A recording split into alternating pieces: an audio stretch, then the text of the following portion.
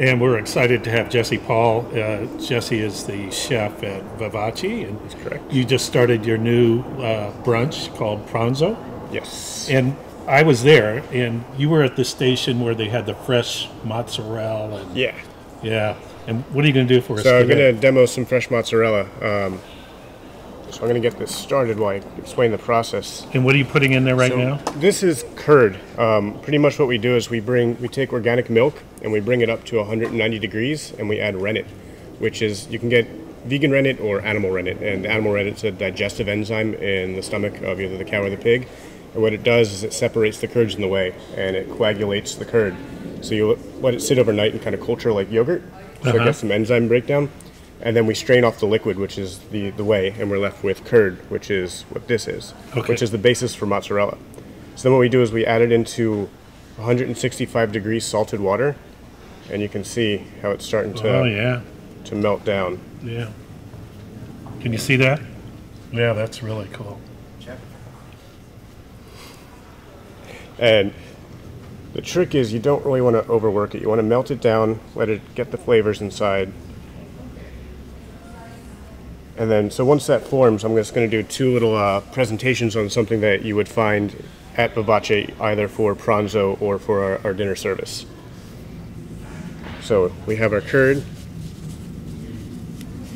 and we're going to just kind of start balling it up. And the greatest thing about fresh mozzarella is eating it hot. The colder it gets, the more it firms up, and it. So can a home cook make this? Oh yeah. All you need is milk, and you can buy rennet. Actually, at the local store Jimbo's, you can buy vegan rennet made out of vegetable byproducts, and you just add it into your milk, heat it up, let it sit on your counter overnight outside in the fridge, strain it off, and put it in hot water and stretch it out, and you're done. It's pretty simple. So it looks wonderful. For this one, we just did some grilled baby artichokes, candied hazelnuts, salsa verde, and pea tendrils. And for this one, kind of a play on a caprese, we have some grilled focaccia bread. We're going to put some tomato jam with it.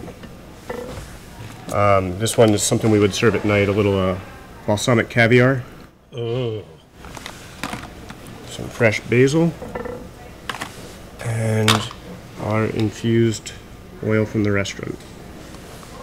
And always. What was the infused in the oil? We add thyme, rosemary, orange, peppercorns, and a little bit of Parmesan rind. Kind of gives it a little funk on the back of your palate. Okay. Yeah, fresh mozzarella.